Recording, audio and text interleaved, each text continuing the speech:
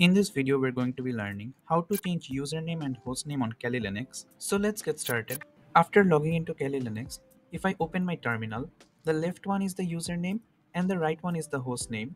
In my case, the username is Kelly and the hostname is also Kelly. You can also check the username with the command who am I, and it will give you the username. And if you want to check the hostname, the command is hostname and it will give you the host name. I will first change the username, then I will change the host name. Now to change the username, you need to log in with the root user. To log in with the root user, you need the password for the root user.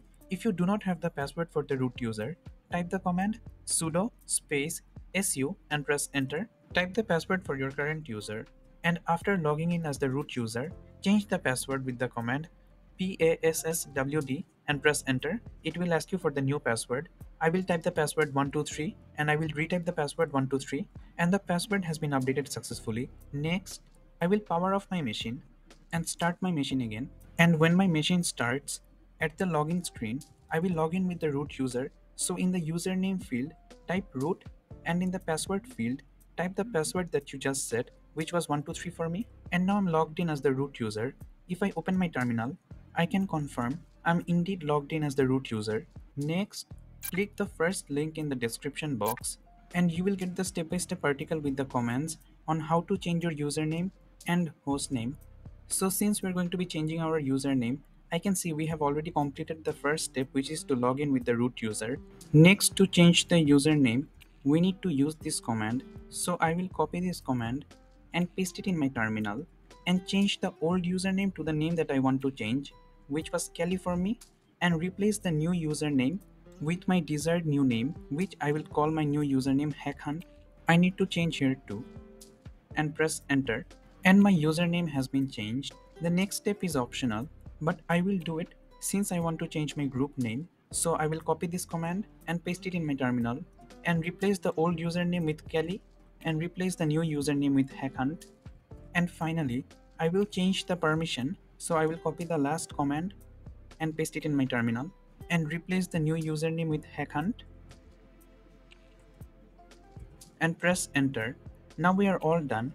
If I switch user and try to log in with the username Kelly, I can see that I can no longer log in. But if I try to log in with the username HackHunt, I can log in successfully. If I open my terminal, I can confirm my username has been changed. I can also confirm with the command who am I. I can see it shows HackHunt. So that is how to change a username. Now let's change our host name. So I will open the article again and I can see we have two ways to change the host name. One is the temporary change and one is the permanent change. If you do a temporary change and reboot your machine, the change won't last. You can do this if you want, but I will not do this. I will make a permanent change. So I can see in order to change the hostname permanently, I need to edit the file etc hostname. So I will copy this command and paste it in my terminal to open the file hostname. And I can see I have the hostname that I want to change, which is Kelly. I want to change it to my new hostname, which is YouTube, and save the file with Ctrl plus O at the same time in my keyboard and press enter, and quit the file with Ctrl plus X. So the hostname file has been edited. We need to edit one more file. So I'll open the article again. I can see step 1 has been completed.